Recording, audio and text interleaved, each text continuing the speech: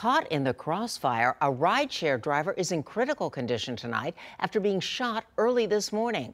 Police say it happened on the north side while the driver was picking up a passenger, and suddenly there was gunfire. KENS 5 reporter Meredith Haas spoke to a resident who says his friend's car was struck in that shootout.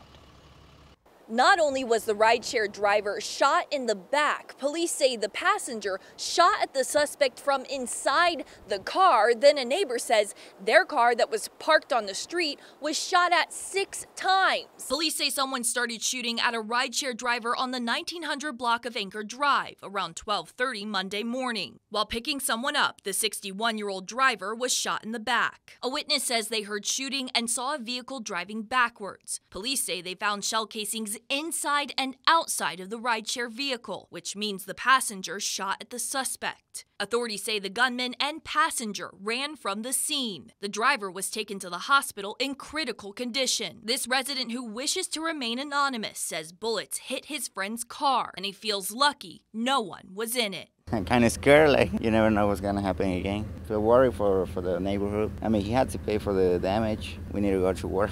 We're working to confirm which company the driver works with, but it's important to note that Uber and Lyft have a no weapons policy for passengers, and as of last check, the driver is in critical condition. Meredith Haas, KENS 5.